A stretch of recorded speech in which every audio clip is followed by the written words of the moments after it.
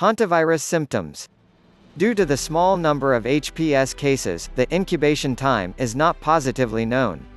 However, on the basis of limited information, it appears that symptoms may develop between 1 and 8 weeks after exposure to fresh urine, droppings, or saliva of infected rodents.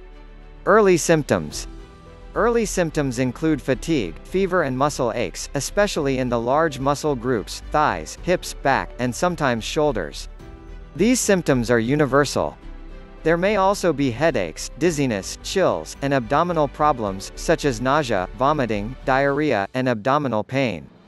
About half of all HPS patients experience these symptoms. Late symptoms.